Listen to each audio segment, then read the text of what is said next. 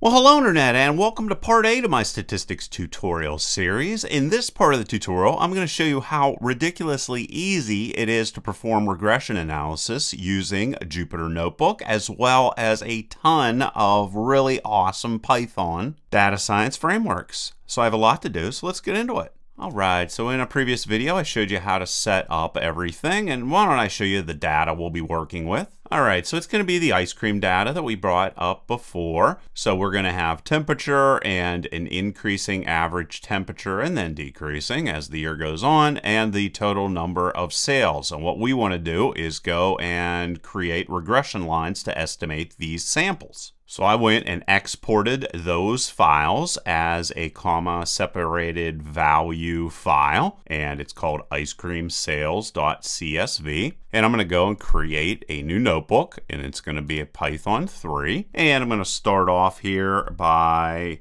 I'm going to hit escape, and then M, and then enter, and then I'm just going to put a title on this. So I'll call this Ice Cream Sales Regression, and I'm going to hit Control and Shift, and here is a code window. So I could go and type in another heading here, but I'm just going to start importing some different modules for us to work with. So I'm going to import matplotlib.pyplot as mplot. And what this is going to be used for is to create static as well as interactive graphical data plots. And I'm going to just go and import a whole bunch of things just so I can talk about each one of these, whether I'm going to use them or not. I'm also going to import NumPy as NP, and it just provides numerous different math functions related to linear algebra and a whole bunch more. And I zoomed in even further just to make sure that you can see everything I'm typing here.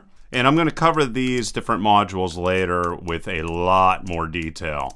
So just consider this a brief overview of much to come. Okay, so then I got Pandas, which is going to provide numerous different tools for manipulating tabular data and a whole bunch of other things. I'm also going to import StatsModels.api as SM, and it's going to provide a whole bunch of tools related to statistical data analysis, and I think that's it for now. And now what I want to do is I want to read in my data, that ice cream sales as well as temperature data.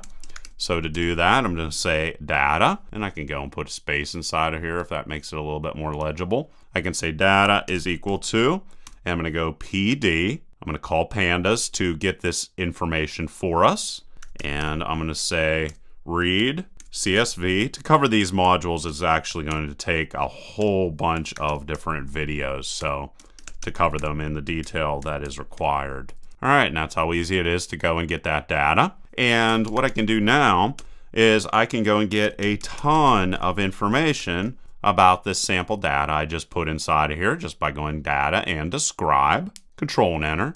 And you can see here we got a count. We have means for both temperatures as well as sales, standard deviation, minimum values, and then the different quadrant values and so forth, and also a maximum value. All right, so there's some additional information. I'm just going to hit B and create another code block here inside of here. And now what I'm going to do is create the regression line. The very first thing I want to do is I want to define the dependent variable, which is what we want to focus on and better understand. I'm going to give it a value of y, and it is going to be located under the sales column in the comma-separated value list. I'm also going to define this y label, so mplot and y label, and it's going to be sales, and you can define the font size for it, and I think that 15 works out pretty good. And then after I do that, I need to define the independent variable I want to focus on, which is whether temperature is affecting sales or not. I'm going to call this x1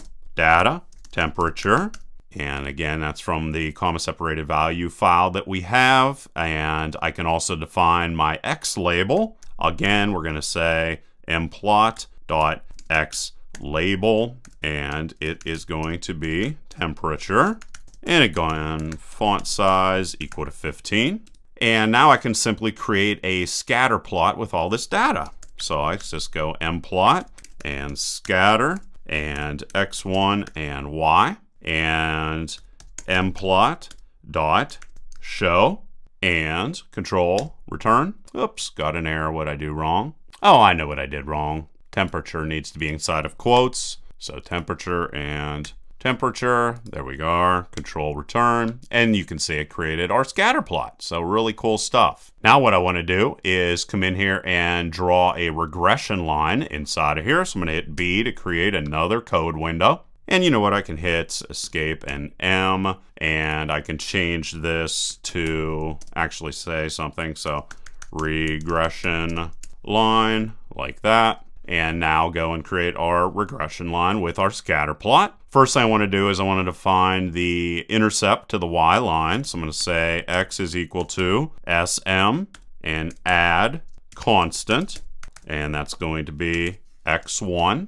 Now what I want to do is I'm going to get my results equal to sm, and I'm going to use LLS here, which stands for ordinary least squares. Talked about it in the previous tutorial. And it's just going to allow me to estimate the data so a line can be drawn through all of my different data points. So y and x and fit. I'm also going to say results. I want to get a ton of information on this data, which you're going to see, and I'm going to briefly walk you through what all of it means. Mplot and scatter, and this will be x1 and y. Y hat is going to be equal to 5.9581. I actually know this number because of the summary and the information it provides, which you're going to see here in a second, times, and this is just the slope, times x1 plus 35.5616. Then I need to define how I want my regression line to be drawn. List fig, and to do that you say mplot dot plot x1 once again, y hat, and lw. I'm going to have this be 4. I'm going to say that I want this to be an orange line because I think that'll stand out nice. And I'm also going to put a label here, which is just going to be regression line. Now I can say mplot and define my x label on this little guy.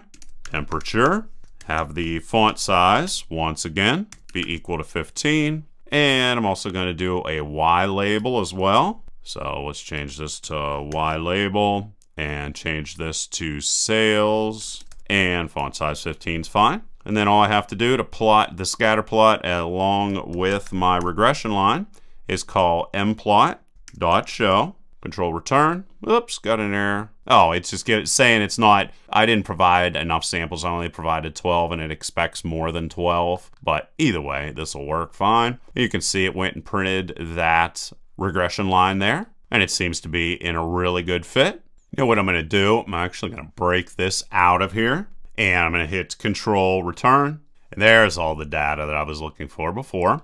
And then I'm going to go and create another code window after this and paste in what I had previously, and then go and calculate the regression line. All right, so good stuff. And the summary up here is just giving me an error because it wanted more than 20 or more samples. I only gave it 12. Don't worry about it. It's not that important right now, just for learning the simplistics of this. But what I want to do here is go through briefly what all of these different jargon terms here mean. And you can see here, when I calculated y hat, this is where I got it from. This coefficient down here, 35, say, exact same numbers. But I'm going to start from the top and work down and to explain what every single piece of data here means. Okay, dependent variable is sales. Already talked about that. OLS, like I talked about previously, stands for ordinary least squares. And this is just one way to create a linear regression model. And what we do here is we minimize the dependent samples so you can estimate the unknown samples whenever you're creating a linear regression model. And method, least squares, once again, same as what we had before. It just fits the data to the model by minimizing the residual samples. This was the date that we did at the time that we did it. R squared up here is just a measure of how well the regression line approximates the data points. And you can see 0.925, that would be very good because values range from 0 to 1. And the higher the value is, the better it indicates that it will be a good fit. And this is just an adjusted version of this. Then we have the F static, and it measures how significantly the data points fit into the regression model by measuring variation of different sample means. Probability F statistic. Once again, it's the probability that the null hypothesis for the full model is true. And the closer you get to 0, the better the samples approach the model. Then we have log likelihood. And it's just a conditional probability that the observed data fits our model. AIC is going to adjust the log likelihood based on the number of observations and complexity of the model. And it mainly focuses on the data points that best describe our data. The residuals that we have down here work out to 10, and that just represents the degrees of freedom. That's what the DF part is. So this is the degrees of freedom of the residuals, which is the difference between predicted values and the measured data. Then it brings us to BIC. We want to have a low BIC, and it focuses on the shortest description of the data, kind of like AIC does. DF model. This is just the number of parameters inside of our model, which we only have one. And then it brings us down here where we have the coefficient constant. So that would be this guy right here. And this is your y-intercept. And if both the dependent as well as the independent coefficients are 0, then the expected output would equal the constant coefficient. So that's why we use that. We have also our independent coefficient, which is going to represent the change of the independent variable per unit. We have our standard error, which is just going to be the accuracy of our coefficients. We have p-value inside of here. And a p-value that is less than 0.05 is considered to statistically significant, so there's something to look out for. And then we also have a confidence interval that we have right here, which just represents the range in which the coefficients are likely to fall. So it's just tons of information that just powers through here. Let's move on. Everything else is the same for temperature as well. And this is omnibus, which is actually called D'Agostino's test. And basically it establishes whether the samples come from a normally distributed population. Then you have Durbin-Watson, and it's a test basically to see if the errors are not independent. And you're mainly going to use this to find repeating patterns that may be obstructed by noise. And its value lies somewhere between 0 and 4. And if you have a situation in which it's greater than 2, this is a sign, which we don't have, but this is a sign that the relationships between two variables are going in opposite directions, which means they would be negatively correlated. However, if you have a situation where it's less than 2, variables are positively correlated, which is what all the other data is telling us, that the temperature and the sales are correlated. Again, this was the probability of the omnibus. Then you have Jargon, and this is going to test whether the samples match a normal distribution. And it never has a negative number. That's something to be aware of. And the further it gets from 0, the more it signals that the data doesn't have a normal distribution. And as you saw there, we don't. We also have Skew, which is going to measure the asymmetry of the probability distribution. And a negative skew is going to indicate the tail is longer on the left side and the concentration of the data is on the right, while a positive is going to indicate the tail is longer on the right. And 0 would indicate that the tails are perfectly balanced. And what else do we have here? Kurtosis. This is going to describe the shape of a probability distribution with a focus on the tails and not the peak. So if the value is higher than, that is a sign that there are more outliers.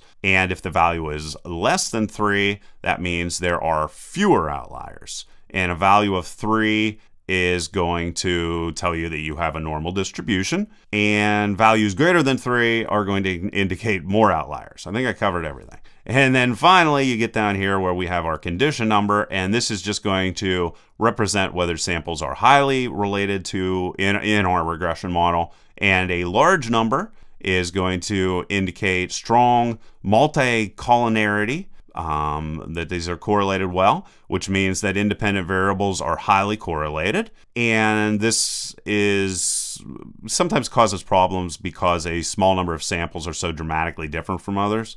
And but other than that, that's basically everything. So there you go. That's a brief rundown. This is kind of like an introduction to what is coming up as we are going to start relying less on hard coding, from scratch all of our code, and instead relying more and more on these ridiculously awesome data science modules, and as well when we get into machine learning. So hopefully you guys enjoyed this tutorial, and like always, please leave your questions and comments down below. Otherwise, till next time.